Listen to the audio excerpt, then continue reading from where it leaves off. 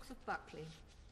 My Lords, the new statutory duty on local authorities to provide safe accommodation-based services for victims of domestic abuse and their children is widely welcomed, but I am still sympathetic to the ongoing fears that this might mean local authorities simply redistribute funding away from community services in order to meet that statutory need. So I do welcome these thoughtful amendments and the discussion that focuses on protecting specialist community service provision.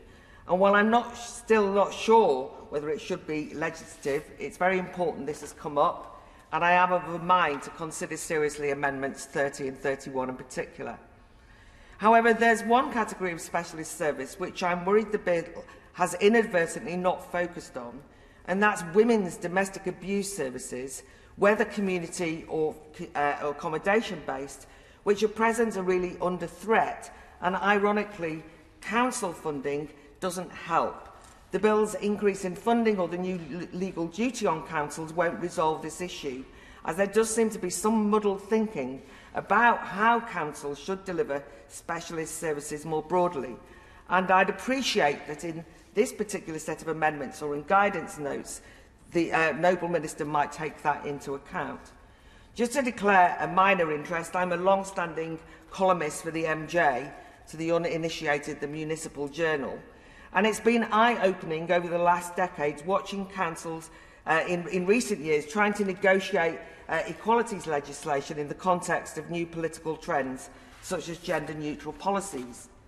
The Equalities Act of 2010 clearly protects single-sex exemptions that would allow women to have legitimate access to women-only services and spaces, gyms, hospitals, changing rooms, and of course, crucial services such as rape crisis, women's refuges and women's advice services.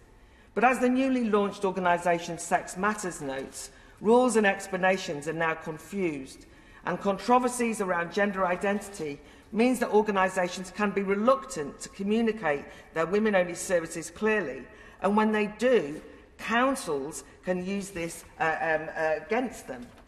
So, as I say, I think that this just needs to be clarified as we go forward, because all the good work will be undermined otherwise. One example of the unintended consequence of a fudge around championing of women's refuges is how councils are interpreting equalities impact assessments. In the drive for more inclusive, non-gendered service provision that caters for the needs of all protected characteristics, women's refuges are in danger of losing funding for not being inclusive enough. One recent example that I mentioned in relation to another bill is that of the Brighton-based RISE organisation that has lost a contract worth £5 million over 7 years. After 26 years of stalwart work, its existence is now threatened. RISE is predominantly, but not exclusively, a Women for Women service. But the briefing from the BIDS evaluation team from Brighton and Hove Council explained that RISE needed to cater more for heterosexual and gay men and specifically remove barring to services experienced by the trans community. And the message was very clearly then that they would stop that the RISE should stop mainly focusing on women victims of domestic abuse.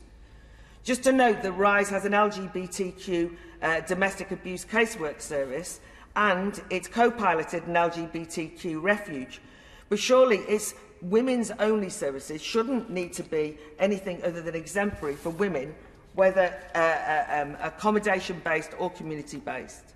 But the Council was clear that the contract wouldn't be continued because RISE is primarily a service for women. As Women's Aid Nikki Cross pointed out, we are at serious risk of losing our network of refuges run by Women for Women.